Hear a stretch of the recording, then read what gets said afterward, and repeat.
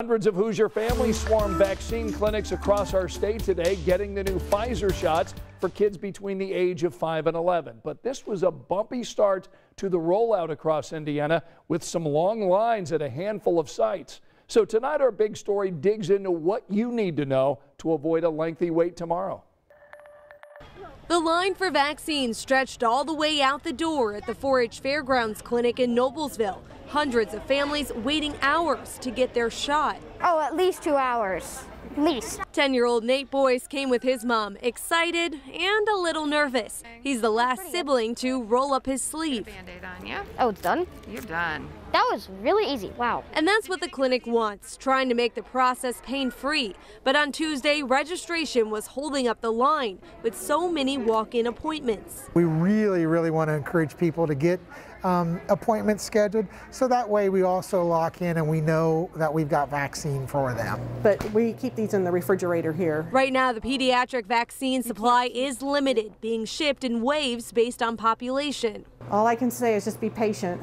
You know, I mean, when this amount that we have is gone, we'll get more in. To handle the different vaccines, the clinic set up sections, with one for those 5 to 11. And to make sure there's no mix-up, the pediatric vials also have orange lids. Visually, you can tell the difference right away, and then you just check the label, and then you always check the lot number on it as well. Many families say they've waited months for this. Carter and his little sister Cameron, now old enough to get the shot. 6? Okay. We don't have to worry as much about grandma and grandpa or even them getting sick too. And the best part, everyone gets a treat at the end. Green apple for suckers. What do you say? Thank you. You're welcome. On Thursday, the clinic does not expect this long of a wait, since the state's website will be accepting appointments for those 5 to 11 starting early in the morning. IMS wasn't immune to the long vaccination lines as parents rushed to get shots for children ages 5 to 11. Here's what we saw. Long lines as far as the eye can see. People were patiently waiting for their turn. Police and the National Guard were doing their best to keep traffic moving. IMS is also accepting walk-ins tomorrow, and the Marion County Health Department is taking appointments at select locations. The IMS clinic is typically open between 4 and 8 p.m. Tuesday through Friday, but look at the long lines that we saw outside of the track today.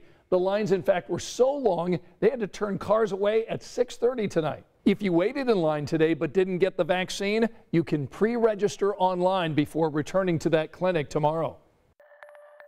If you happen to be on the fence right now whether or not your child should get the shot or hold off, doctors tell us it's best not to wait. Nationwide, more than 8,300 children ages 5 to 11 have been hospitalized with COVID, and things really skyrocketed over the summer because of that Delta variant. There's one study from the CDC that showed about 30% of kids hospitalized had no underlying health conditions to put them at an increased risk. Now keep in mind, this is a 2-dose vaccine series, and you're not fully vaccinated until 2 weeks after the final dose. So if you want your kids fully protected by Christmas, make sure they get their second shot by December 10th. Now listen up. If you're looking for a link because you want to schedule an appointment, all you have to do is text the word vaccine to this number and we'll respond with all the information you need to know. And that's a wrap of tonight's big story.